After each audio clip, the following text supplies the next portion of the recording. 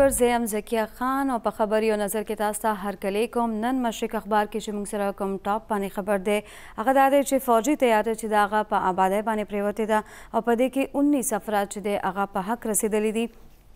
دویم نمبر باندې موږ سره خبر دی وزیر اعلی چې دی د قبایلي اضلاع چې دی هغه دورې شروع کړي دي پکې د خیبر هسپتالونو چې دی اچانک معاینه کړې ده. دریم خبر دی موږ سره وزیر اعظم چې دی د روټۍ او نان چې دی هغه زوړ قیمت باندې دوباره بحالولو چې دی هغه حکم ورکړی دی. داسې وخت په وخت نور هم موږ سره ډېر خبرونه په دې کې شامل دي ای باندې په تبصرې کیږي او دې تبصرو دپاره موږ سره سټوډیو کې موجود دی سینیر همکار او تجزیه کار محمد ارشاد صاحب. هرکلی کوم تاسو ته. ارشاد صاحب پرون چې د افسوسناکه پیښه مخې ته راغلې ده د راولپنډۍ کې د پاکستان آرمي چې دی د طیاره چې دی د هغوی چې کوم ایویشن کور دی فوج کې دننه چې کوم زمینی فوجي دا سیکینګ جهاز دی او هغه دا مطلب ډېر مطلب داسې ځایونو کې استعمالیږي کوم ځای کې چې عام جهازونه کار نه کوي. صحیح. خو دا بهرحال یو حادثه وه. څوک هم دا نه غواړي چې د خپل ژوند په خطره کې یا د نور دغه فوج یا نور خلکو ژوند په خطره کې شي. ډېر ناوخته ټایم کې دا دغه وشو ډېر افسوسناک واقعه ده. پکې د یو کور اته کسان چې کوم دی نو خلک مړه شوي انساني المیه ده که موږ دا وګورو. خو بهرحال په ژوند د ژوند چې کوم دی نوم د حادثو د خوشحالو او د غمونو دی بهرحال دې کې هیڅ مطلب کې انسان دغه نشي کولی. صحیح. خاجي بل خبر طرف ته به راځو. وزیر اعلی چې دی د قبایلي اضلاع چې دی هغه دورې شروع کړي دي په دې کې د خیبر هسپتالونو چې دی اچانک معاینه کړې ده او په دې کې چې کوم ډیوټي نه غیر حاضره ډاکټرز و هغوی خلاف هم وایي چې دی کاروایي به کولی شي. د موږ قبایلي علاقې چې کوم دي دلته که د هیلث یا د ایجوکیشن د فیسیلیټیز مونږ جایزه واخلو نو د امارتونو په حده پورې یا د سټاف حده پورې چې کوم دی نو مطلب لکه هغه د مونږ د سیټل ضلعې نه چې کوم دی اضلاع نه دغلته د سهولتونه زیات دي. بلډینګونه شته دي خلک شاید تنخواګانې مخلي سټاف هم چې کوم دی نو برتي دي خو هغه سروس ډیلیوري چې کوم دی هغه نشته دی. د عام دغه په نسبت باندې د شروع کې چې کله د فاټا مرجر شو نو چې کوم سروې وشو نه کې دا و چې دومره بي ایچ یو چې په سیټل اضلاع کې نشته چې څومره هلته دي یا نور مختلف قسم هسپتالونه یا سکولونه خو هغه چې کوم دی نو هغې سروس ډیلیوري څه نشته هغه چې کوم دی خلکو ته د هغې نه څه فایده نه رسي ځکه چې خلکو هغه یا په اجرو کې تبدیل کړي یا پکې خپل څاروي تړي یا نور څه دغه کوي. وزیر اعلی صاحب زموږ د حکومت خو چې کوم د مرجر نه بعد دی په خیبر او په مومندو کې د کیبینټ اجلاسونه وکړل چې هغه خلکو ته یو احساس دغه شي. د مطلب دومره مونږ دا وخت په 20مه صدۍ کې روان یو داسې دغه نه چې هغه پخوانۍ زمانې قبایلي علاقې وي یا دغه وي کافي هلته ترقیم شوی د خلکو کې تعلیم هم شته دی شعور هم شته دی هر څه نه خبر هم دي. خو بهرحال مطلب لکه که مونږ وګورو په سیټل اضلاع کې هم داسې ضلعې شته دي چې هلته بي ایچ یوز ویران پرتې وي یا چې کوم دي سکولونو کې استادان نه وي سټوډنټان نه وي نو دا هر ځای کې دا مسله ده. ښه خبره ده چې پرون وزیر اعلی صاحب لاړو هغلته د لنډي کوتل او د جمرود هسپتالونو معاینه وکړه. دا خو مطلب لکه یو قسم لا دا جمرود خو که مونږ وګورو پېښور حصه ده ځکه چې حیات آباد دی جمرود هغه یو قسم لا هغې کې دومره لرې ځای نه دی چې ګینې هلته خلک ډاکټران چې کوم دی نو هغه نشي تللی یا څه مسله وي پکار ده چې دې هسپتالونو کې په دغه سره که موږ وګورو لنډي کوتل هسپتال په هغې کې که ډاکټران غیر حاضریانې کوي یا نه دي ډیوټیانو له نو بیا دا خو مطلب ډېر افسوس خبره ده. دا مطلب لکه ویل کېږي چې بعض ډاکټران چې کوم دي هغه د ډیوټۍ په ټایم کې هغه پرایویټ کلینیکونه چلوي په مختلف ځایونو کې یوازې دا پارټیکولر د جمرود یا لنډي کوتل خبره نه کوم دا چې کوم مرج ضلعې دي په دې کې ډېرو کې داسې دا شکایتونه شته دی. نو پکار ده چې دغه اړخ ته هم توجه ورکړي چې ټول قبایلي ضلعې دي او که پخوانۍ سیټل ضلعې دي په ټولو کې چې څوک د ډیوټۍ ټایمینګ کې هغه پرایویټ پریکټس کوي یا هسپتالونو ته نه دي ډیوټي نه کوي یا چې کوم دی په هسپتالونو کې کینی او خلک خپل هغه چې کوم دی پرایویټ هسپتالونو ته یا خپل پرایویټ کلینیکونو ته لیکي د ټولو خلاف کاروایي پکار ده. کم از کم دې سره به دا وي چې د وزیر اعلی دغسې دورې چې کېږي نو کم از کم یو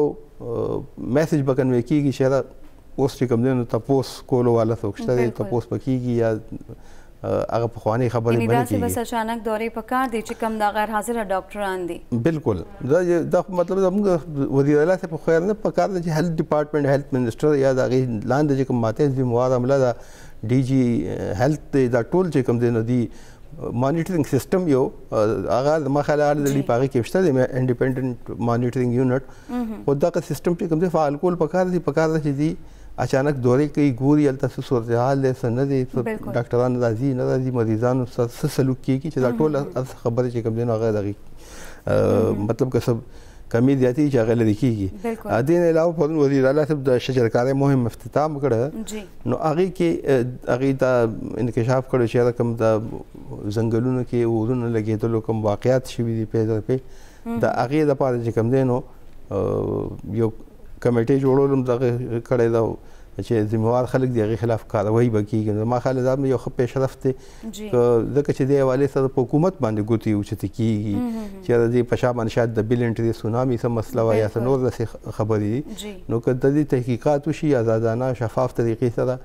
او څه چې مطلب لکه صورتحال یې هغه قوم ته مخې ته راوړي شي نو ښه خبره ده. مخې ته راوړی شي. حاجي بل خبر دی وزیر اعظم چې دی د روټۍ او نان چې کوم زوړ قیمت دی هغه واپس بحال کولو حکم ورکړی دی. دا وایي که نه بہت دیر کی مهربان احتیاط دی خو آلریډي چې کوم دی نو زوړ قیمت بحال شوی دی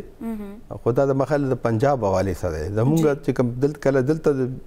10-15 شو نو هغه خو وزیر اعظم صاحب څه نوټس نه اخیسته خو پنجاب چې کوم دی پنجاب پاکستان دی پاکستان پنجاب دی هلته چې د ما خیال قیمتونه زیات شوي نو هغې بیا نوټس هم واخیسته په زړه قیمتونو بحال کولو حکم یې ورکړ نو قیمتونه خو به زوړ بحال شي خو وزن به څه کي د روټۍ چې کوم مطلب لکه هغې به وزن به کم کړي لکه څنګه چې دلته قیمت خو بحال شو خو وزن خو کم شو هماغه مطلب دا د روټۍ قیمت چې مطلب اوس دی چې واپس بحالوي نو دا اوړه هر څه چې دومره ګران شوي دي ای مطابق به د روټۍ وزن کموي همدغه خو نان بیان همدغه خبره کوي چې دا مطلب لکه اوړه ګران شو نور چې کوم دغه د ګیس د ګرانۍ اگر چې حکومت د هغې تردید کوي چې موږ تنورونو لپاره ګیس نه دی ګران کړی خو بعد نان بیان دا خبره کوي چې کمرشل دغه باندې ګیس قیمت زیات شوی دی نو دغه یو خبره هم دغه نه چې هغې ته د میل نه شاته نه وړه ګران میلاویږي یا نور چې کوم مطلب مختلف څیزونه دي انپوټس یې هغه ګران شي دغه چې مهنګایي شي نو هغه مزدوران چې کوم هغې هم پیسې زیاتې کړي نو د هغې یو خبره هم چې کوم دی څه حده پورې جایز ده بالکل جی څه په هغې کې هغې ناجایز هم کوي خو مطلب لکه څه حده پورې یو جواز خو بهرحال هغې کې شته دی نو دا به څنګه کېږي دلته همغسې پنجاب کې یا نورو علاقو کې کوم ځای کې چې ګرانه کړې ده او کوم ځای کې چې وزیر اعظم صاحب حکم ورکړی دی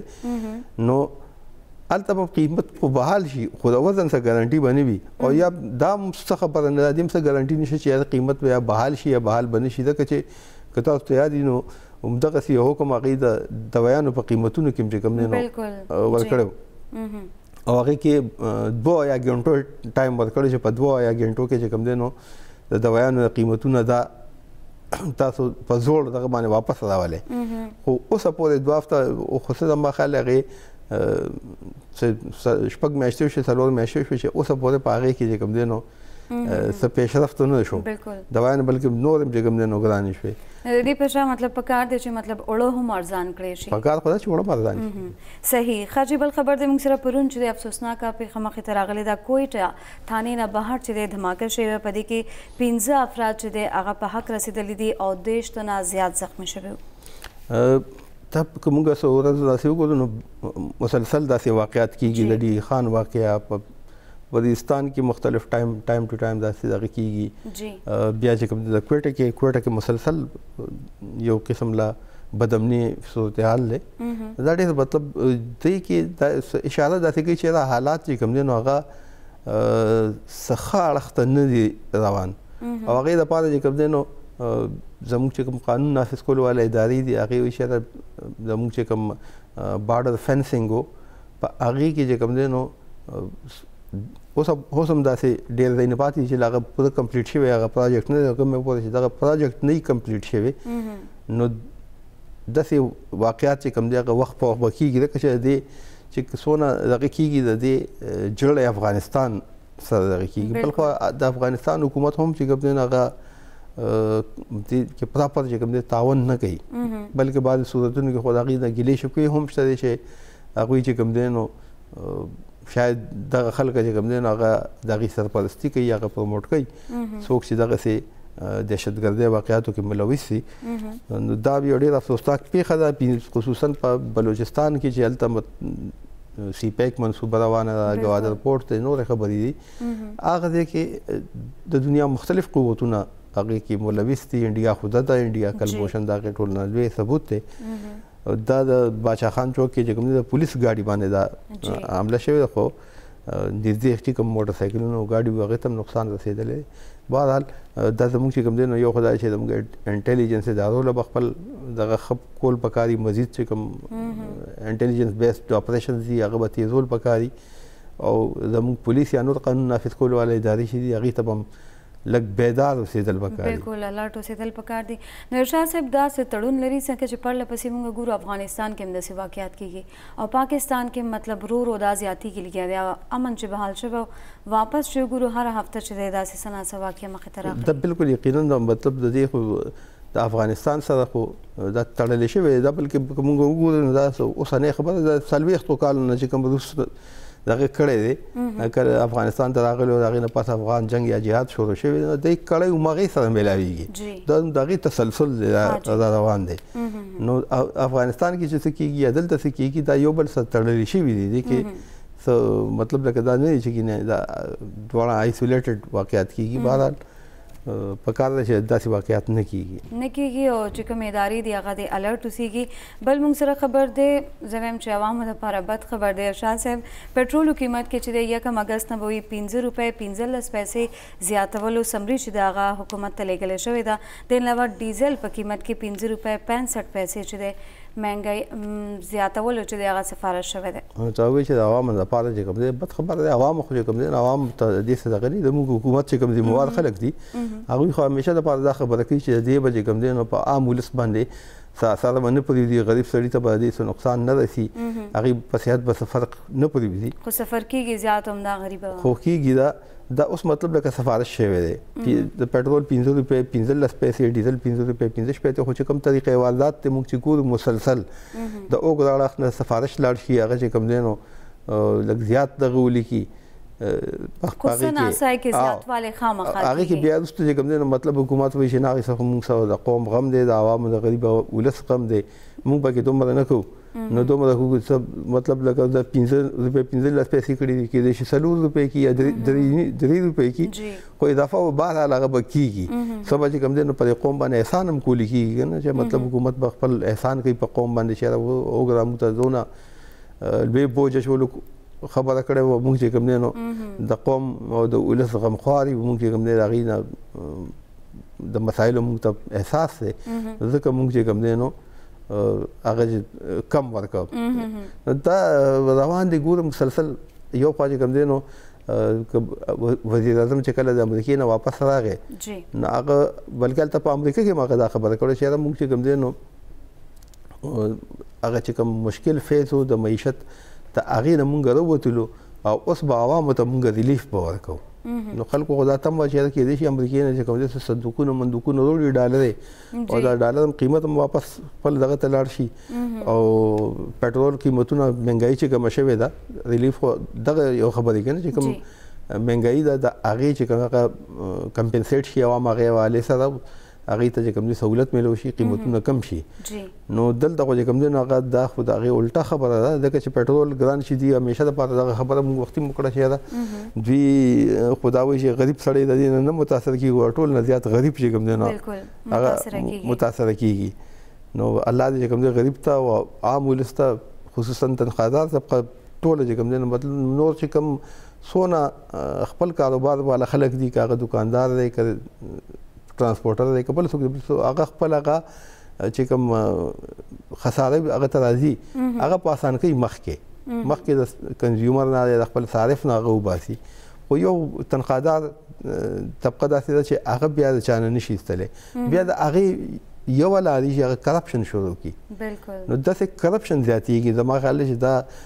حکومت چې کوم دی نو مطلب لکه دی خو د کرپشن ختمولو خبرې کولې خو چې دا صورتحال وي په دې کې بله لار نه پاتې کېږي بغیر د کرپشن نه چې کوم تنخواهدار طبقه ده هغې به خامخا بیا کرپشن کوي او زما خیال دی شاید همدغه وجه چې حکومت چې کوم دی د سیاسي هغه غټ دغه خو دعوې خو کوي کنه چې په هغه نه پیسې وروباسو نه پیسې وروباسو خو سرکاري ادارو کې د کرپشن د ختمولو خبره چې کوم دی څوک نه کوي خاموشي د هغه حوالې سره لکه مخکې خو دا و چې لس کم سل ورځې کې به مونږ چې کوم دی کرپشن به ختمو کرپشن فری پاکستان به خلکو له ورکوو اوس هغه اړخ ته چې کوم دی څوک نه راځي نه د هغې څوک ذکر کوي ځکه چې که ذکر کوي نو بیا به سرکاري ملازم یا تنخوادار عام چې دی هغه ورته چې په دې تنخواه کې د ما د کور بجټ ته ماله جوړ کړه بیا به خبرې کوي کرپشن او احتساب خبرې خو ډېرې کېږي مطلب دې ګورنمنټ کې خدا دې چې ریکوري نه کېږي دی نه ارشاد صاحب اوسه پورې ریکوري کوم دی کنه مطلب لکه دا ډېر داسې خبرې چې هغه مونږ په سکرین باندې نشو کولی دا مطلب لکه بچکانه خبره چې دونه زره قرضې راغلې او دا چې کوم دی نو دا دونه قرضې چې کوم دی نو دا نواز شریف یا زرداري جیب کې واچوي ته دا چې مطلب لکه د چې د چوکیدګار د صراف نه قرضه راوړله جیب کې واچوله یوړله دا خو د یو پروسس د لاندې راځي یو باقاعده چې کوم سټیټ بینک د دې هغې دغه کېږي څوک جیب کې خو نشي اچولی د دې مصارف چې کوم دی که مونږ وګورو مونږ د دهشتګردۍ یو ډېر لوی جنګ نه تېر شوي یو د هغې کاونټر کولو دپاره هم پیسې چې کوم دی لګېدلې دي څوک بیا هغې بیا تپوس کولی شي چې دا پیسې کوم دی لګېدلې وو بهرحال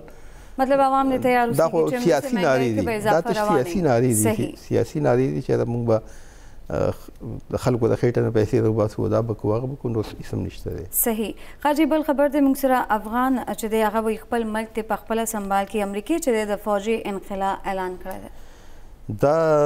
هغه چې کوم دی نو د هغې مایک پومپیو چې کوم د امریکې وزیر خارجه دی هغه باقاعده مطلب لکه دا ویلي دي چې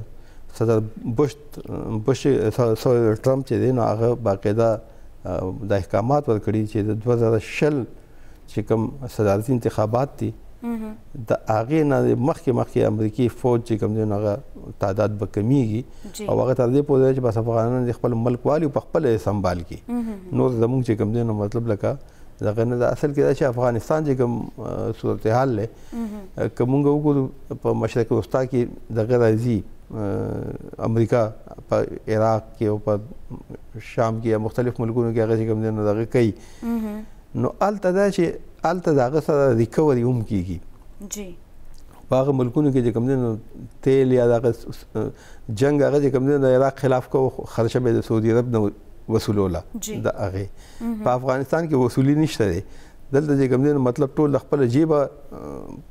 خرچه هم کوي او بیا چې کوم دی نو مطلب لکه افغانان یې منیم نه بل که موږ وګورو که نه لکه څونه تابعداري چې د موږ حکومتونه کوي په کار دا چې د هغې نه زیاته تابعداري د افغان حکومتونه کوله ځکه چې هغه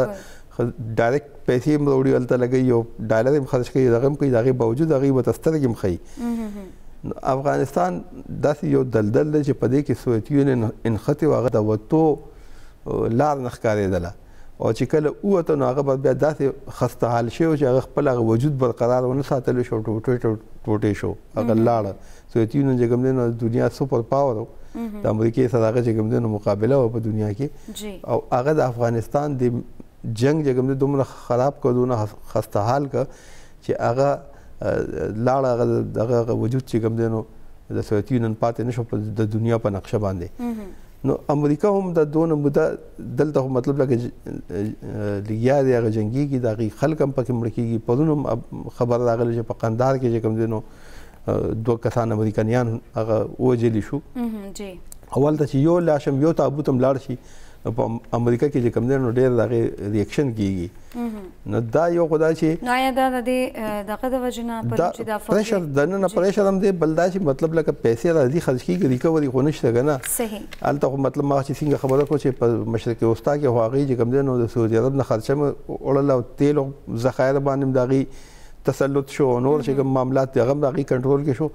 هلته د هغې تاوان نه دی هلته یې ګټه ده چې جنګ کوي تاوان چې کوم دی د مسلمانانو دی دلته چې کوم دی نو دلته خپل تاوان دی خپل دغه کېږي نو دغه وجه باندې یو پریشر دی هغه د انخلا مطلب اړخ ته روان دی خو دا مطلب لکه موږ له دا خوشفهمي چې کوم دی که څوک دی په دې خوشفهمۍ کې مبتلا شي هغه به چې کوم دی نو امریکا به بغیر د شرایط نه چې کوم دی د افغانستان نه وځي او د افغانستان به همداسې پرېږدي نو دا هم ممکن نه ده ځکه چې په دې منطقه کې د هغه مفادات شته دی یو خوا هغه چې کوم دی نو چین لار نیول غواړي بل خوا چې کوم دی نو هغه د ایران سره هم چې کوم د پنګ اغشته ده نو د غیر لپاره افغانستان یو چې کوم هغه جغرافیایي لوکیشن دی هغه داسې دی چې دا ډیر مطلب امپورټنٹ دی د چین حواله سره مو د ایران حواله سره نو امریکا به خامخا دلته سناسه شکل کې چې کوم دی خپل موجودګي هغه برقرار ساتلو کوشش کوي مطلب دا اوس وخت سره پته لګي چې امریکا مخکې لپاره شرایط سکي قاضي نور خبرونه به هم تاسو سره شریکو په دی باندې به ارشاد صاحب نه تفسیر اخلو خو یو کوټه شان بریک نه پس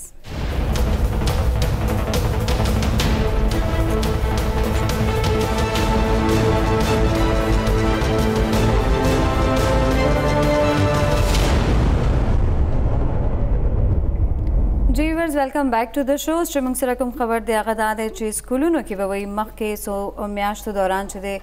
12,000 ټیچرز چې دی دا بھرتی کولو فیصله شوې ده دا چې کوم مختلف سرکاري محکمې دي صوبایي هغې خپل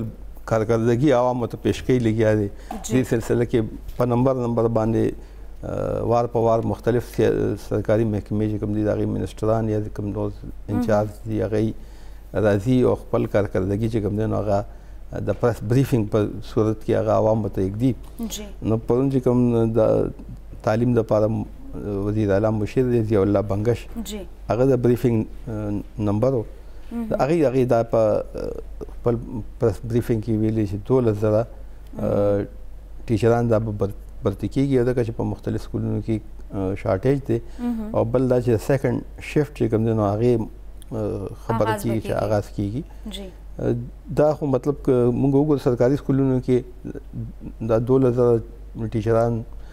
یو لوی تعداد دی که دا برتي شي نو ښه خبره ده خصوصا زموږ ډېر داسې لرې چې کوم علاقې دي هلته خلک ځي نه یو خو دا دی چې په هغه سکولونو کې د مقامي خلکه چې کوم ټرینډ استادان دي کوم هغه مطلوبه معیار باندې خیږي هغه هلته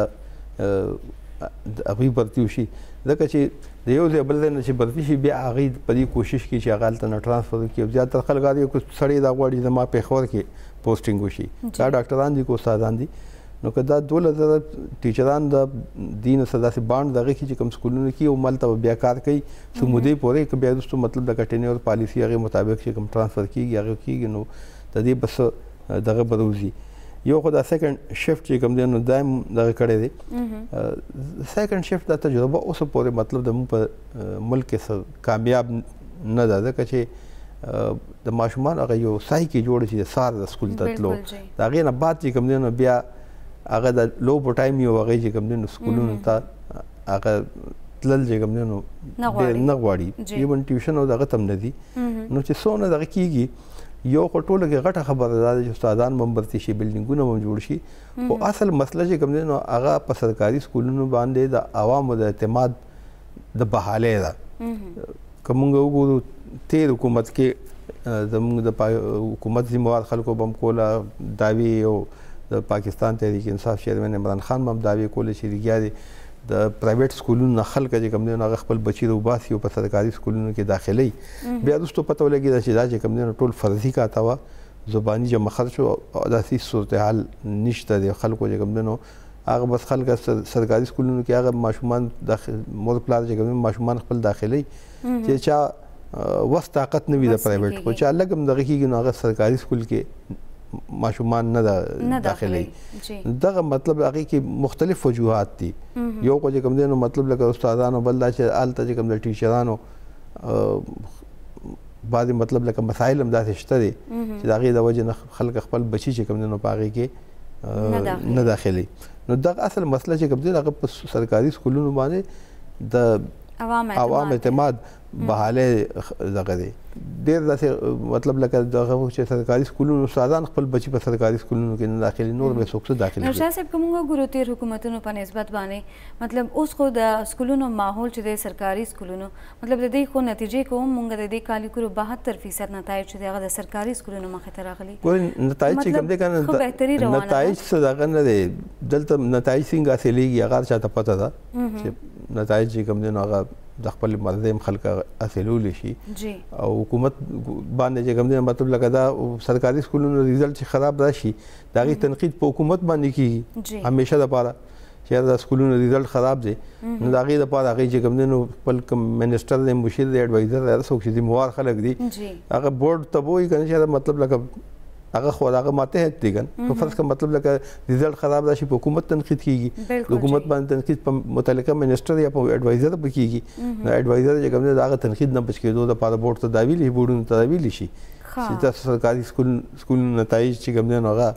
لکه نرمیو کې خکه صحیح نو دغه هغه مطلب د نتایج چې کوم نه نو زما په خیال سره معنی چې کوم نه لري بل دا کومه وګورو مطلب پرایویټ سکولونه یو خو هغه الیټ کلاس والا سکولونه نه کنه عام چې کوم مطلب لکه د میډل کلاس یا لوور میډل کلاس سکولونه هغه کې فیسونه چې کوم مطلب لکه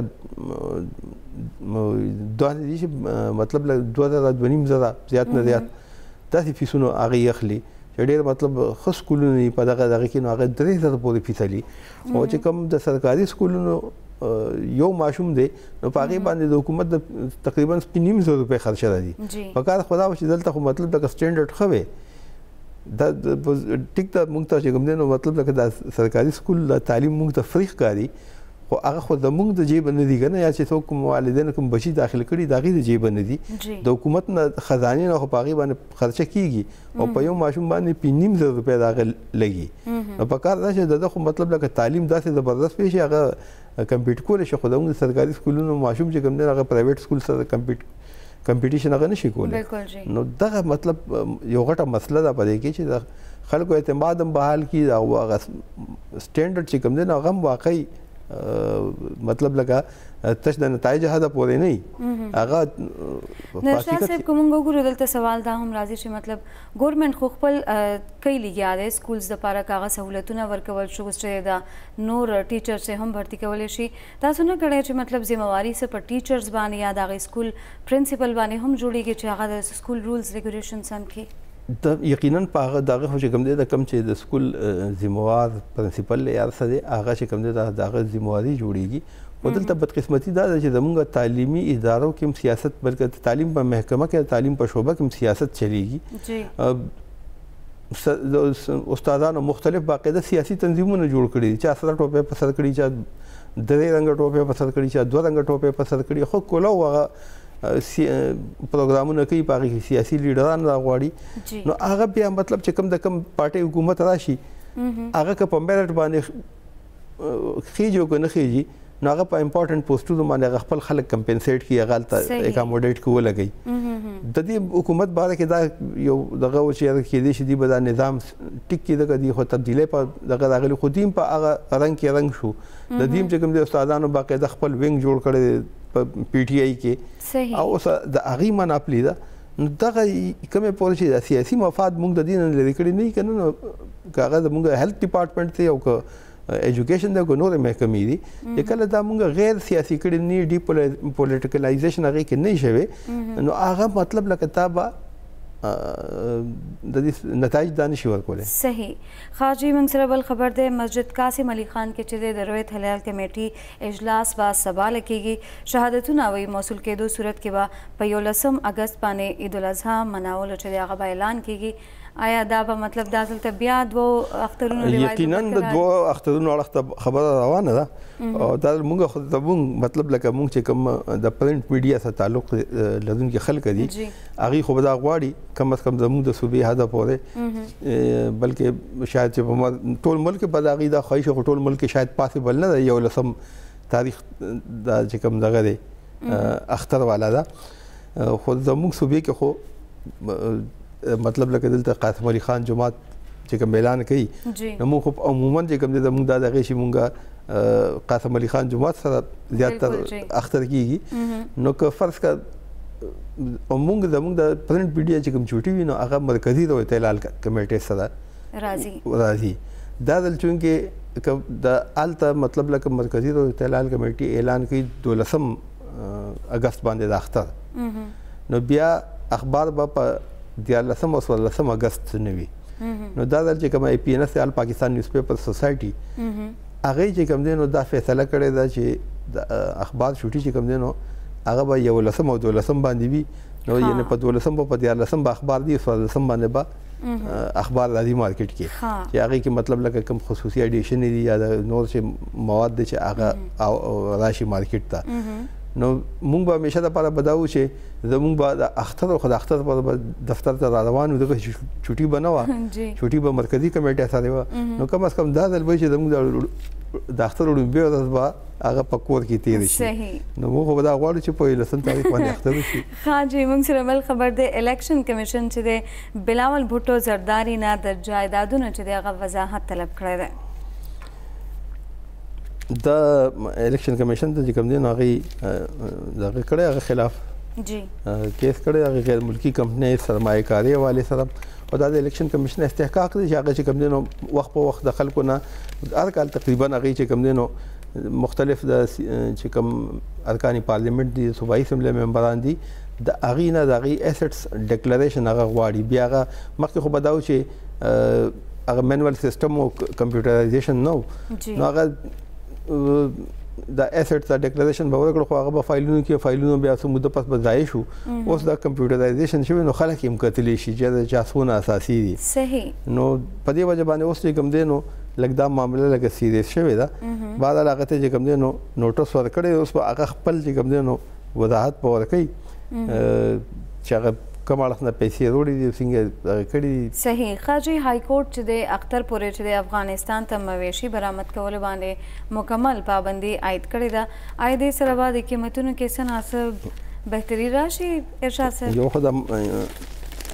تب د پښتو کې د اردو ټانکې ډېرې زیاتې لګي څاروي چې کوم دی نو مطلب لکه همیشه دپاره چې کله غټ اختر راشي نو د څارویو قیمتونه هغه زیات شي که نه په دنیا کې مختلف ملکونو کې چې هلته تهوارونه وي بلکې ایون دا چې په غیر مسلم ملکونو کې هم اوس چې د مسلمانانو تهوارونه یا روژه وي نو د هغې دپاره هلته قیمتونه کم شي سیلونو لګي د رښتیانو سیلونو لګي مطلب هغه د کافرانو په ملکونو کې د مسلمانانو لپاره چې د دې روژه ده یا د دې اختر دی چې دې ته لږ ریلیف میلو شي او دلته زموږ خو دا دغه دی چې روژه شي نو موږ قیمتونه ګران کړو نیمبان چې کوم دی نو هغه وایي چې بس همدا د ګټې ورځې دي او د ګټې ورځې نیمبو په 500 روپۍ کیلو خرڅېده دلته نو دغسې غټ اختر چې راشي نو بیا د قربانۍ څاروي چې هغه څاروي چې کوم د 1.5 روپو هغه بیا په 80,000 او 80,000 روپۍ د هغې قیمت دغه شي. بل چې که موږ وګورو نو تاریخي طور باندې موږ افغانستان سره چې کوم دی مطلب لکه د افغانستان په موږ باندې ډېر زیات دارومدار خصوصا د غلې او د غوښې حوالې سره په افغانستان کې واړه څاروي خو هلته ډېر زیات خصوصا ګډان چې دي نو د هغې هلته څه کمي نشته بلکې دا ګډان د افغانستان نه چې کوم دی نو پاکستان ته راځي او غټ څاروي هلته نشته دی نو غټ څاروي همیشه دپاره چې کوم دی نو پاکستان نه افغانستان ته ځي مخکې خو دا چې بارډر باندې فینسنګ هم نو دا دهشتګردۍ دا دغه هم نو کولو بارډر نو مختلف لارو باندې به چې کوم دی نو دا څاروي به خلکو اړول او لوی تعداد کې به تلل نو دا به یو لویه مسله به جوړه شوله په دغه باندې د اختر په موقع باندې او دا خبره به کېدله اختر نه علاوه څه موده مخکې پورې کوم دا و چې شاید اوس هم کېږي غوښه به چې کوم دی نو هلته خلکو ته سمه نه میلاوېدله ځکه چې داسې بیپاریان وي چې هغوی به ټول چې پېښور کې څونه قصابان دي نو د هغې نه چې کوم د څاروو د پتونان یا دغسې نور چې کوم مطلب لکه ښه ایسې وې دا پارټس به ټول هغوی نه واخېستل او دا به پاتې مال چې کومونه به دلته خلکو خوړه نو دغه د غوښې دا غټې غوښې دا کوم دغه چې کوم دی د هغې زیاتر په پاکستان باندې د هغې انحصار دی هغه اسلامي ملک دی هلته هم قربانیانې کېږي چې کله بیا داسې د غټ اختر دغه به راغی نو هلته خلکو بیپاریانو ته هلته زیاته منافع میلاوي څاروي به ټول هلته لاړل او د هغې دپاره به د حکومت به هم پرموټونه به هم ورکول حکومت به هم ورکول یا مطلب چې کوم پولیټیکل ایجنټس وو هغوی به پرموټونه ورکول نو دلته به شاټیج راغی تیر کال چې کوم دی نو زموږ به په پېښور کې پېښور څه چې د صوبې په مختلف ښارونو کې د څاروو ډېر زیات په غټ اختر کې شاټیج راغلی او اخري خلک تر د 3 ورځې پورې څاروو پسې ګرځېدل او څاروي نه میلاوېدل بیا چې کوم دی نو مطلب چا ګډه میلاوېده نو ګډه یې اخېستل او چیلې میلاوېده چیلې یې اخېستله ځکه چې څاروي چې کوم دی نو هغه افغانستان ته یو دم چې کوم دی نو لار کولو شوی وه او ټول څاروي اخوا ته وړېدلي نو په هغې وجه باندې دا دل چې کوم دی نو هغه های کورټ ته دغه تللی و هغې کې دا هغې کړی چې افغانستان ته د پرمټ کم از کم د غټ اختره پورې چې کوم دی نو دوی دا برآمد دا د باندې بین ولګي هغه چې کوم دی فلحال دا بین لګولې د اټختره پورې ځکه چې که دا بین نه لګي اگر چې هغه پټې لارې چې کوم دی هغه بندول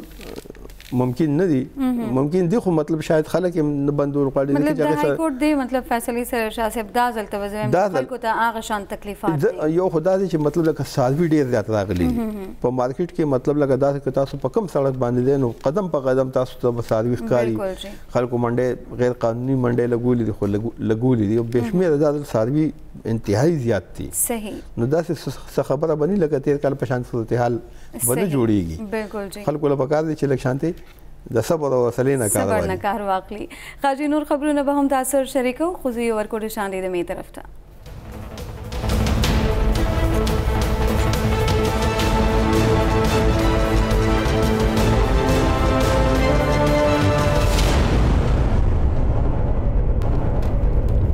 جی ورز یو سلی بیا هر کلی کوم تاسو پروګرام په خبر یو نظر کې اوس کوم خبر مونږ ډیسکس کوو هغه د هسپتالونو کې چې د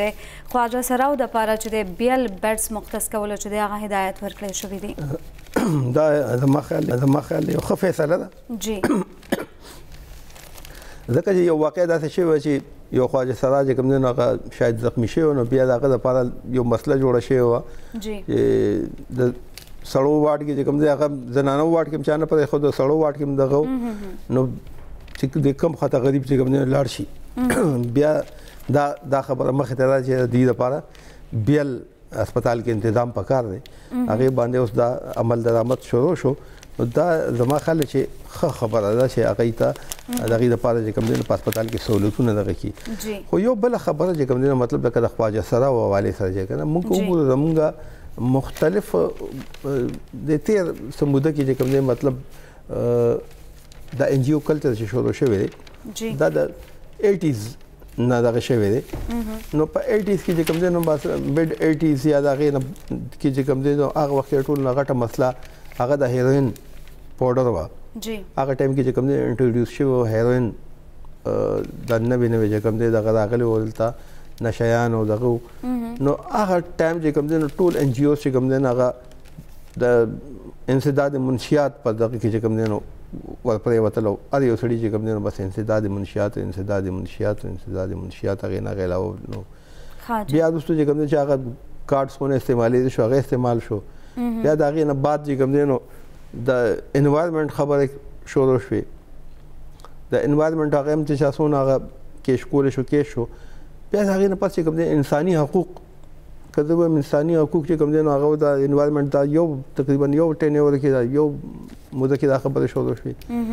نو هغه هم انساني حقوق د هغې نه څوک انکار خو نشي کولی خو بعضې خلک انساني حقوق په اړه کې خپله دوکانداریانې کوي صحیح نو دغه انساني حقوق چې کوم دی نو هغه مطلب لکه د هغې خلکو څونه فایدې اخیستې شوې واخیستې شي بیا پکې د خواجه سرا نن سبا دا یو کارډ مطلب لکه استعمالیږي او ان جی اوز چې کوم دی نو دوی په خپلې سرپرستۍ کې اخیستې دي ښه خبره ده چې مطلب لکه د معاشرې یو دغه طبقه ده خو هر یو څیز یو حد وي یو لیمټ وي د هغې مطابق څه چې مطلب لکه کولې هغه چې کوم دی نو کتل پکار دی دا نه چې مطلب مونږ چې کوم دی نو بېجا لاټ پیار چې کوم هغه اولاد